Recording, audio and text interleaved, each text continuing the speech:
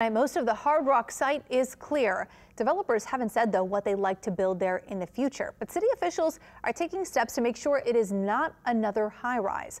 Danny Monteverdi has that story. Before the rain came down Tuesday, some crews cleared away some of the last debris on the Hard Rock site.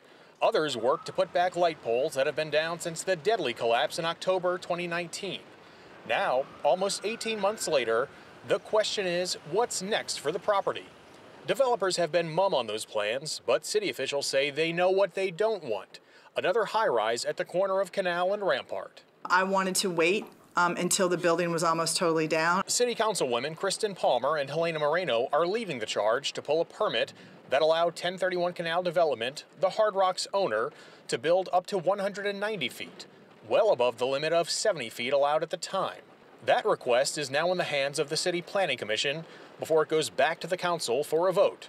Palmer, who in 2011 voted to allow the taller building, says the city doesn't want to reward the developers with another large building on the site, especially after they had to tear down two historic buildings to demolish the Hard Rock. A lot of people are concerned that this was a land grab on behalf of the developers. Amy Stelly, board president for the Vieux Carre Property Owners, Residents, and Associates, says the organization is in favor of pulling the permit that allowed the building to be built almost 3 times as tall as the allowed limit at the time. We definitely don't want to see anything rebuilt under that old conditional use. Stelly and Palmer say no matter what goes there in the future, the corner should honor the past. There was civil rights activists there. There was a lunch counter. If there were some way of honoring both the civil rights history of the building and also honoring the souls of the people who perished in the collapse, we think that that would be appropriate. It's just one decision that needs to be made as the future of the corner is decided.